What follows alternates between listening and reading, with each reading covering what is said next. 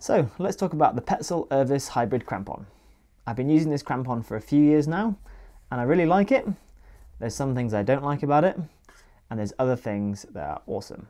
So let's dive in.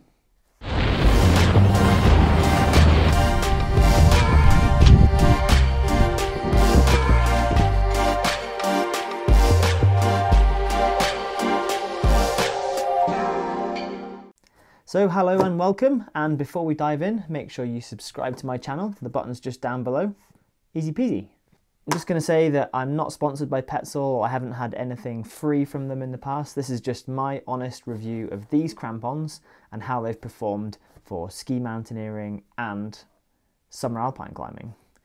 So the crampon itself is, I wouldn't say one of a kind, because there are definitely crampons similar to this, but I think Petzl have done a really good job of this type of crampon, and let me explain why. So the design of the crampon is a string design, and by that I mean it's connected by this string piece, the front and the back, and the front of the crampon is steel and the rear of the crampon is aluminium, and they have several different attachment systems that you can interchange for different boots. So it can fit on a lightweight mountaineering boot, it can fit on a heavier mountaineering boot. You can also put this on a ski touring boot, a ski boot, anything. It basically fits to pretty much anything that takes a crampon. This will work with. For me, I use this crampon for everything except for technical climbing, and where I'm going to be spending a lot of time on mixed terrain, so climbing over rock or scrambling over a ridge or something. This crampon works really well for ski touring and ski mountaineering, anything where you're exclusively on snow and you only need the crampon for a short period. I love the fact that it's got such a small pack size. It really helps with keeping the weight down on my backpack. So in this mode, the crampon is set up for a ski boot, I would say. It has the wire bail on the front and the clip-on strap at the back. So this works for boots that have got a fully rigid sole and a proper toe and heel welt that are just above the sole of the boot. So if your boots have got that, this is how you should have it set up. Now you can also get a plastic toe and you can also get a plastic basket for the back as well. And that works really well if you haven't got anything, but you can mix and match between the two. Normally you would just be changing the toe wire for the plastic basket at the front if you've just got a heel welt on your boot. The design of the heel piece, you have all these different kind of hooks on the aluminium, and you change the length of the crampon by moving this string to the different positions, and you can get a reasonably good fit with most boots in my experience.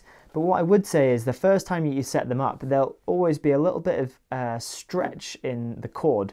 So you set them up once, you probably use them once, and then you probably need to readjust them to make sure that these little turrets here are sat up against the back of the boot, nice and flush. So, and also that the string is nice and tight so they're not going to pop off when you're using them.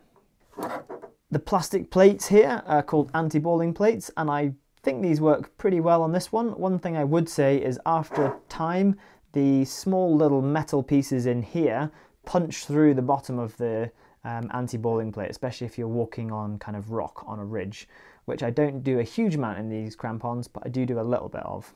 Obviously the steel front points are much stronger than the aluminium back part, and what I would say about that is these have lasted really well at the front, but the back has worn out quite a lot quicker. You can buy replacement heel pieces as you can buy replacement toe pieces, and you can also buy replacement string.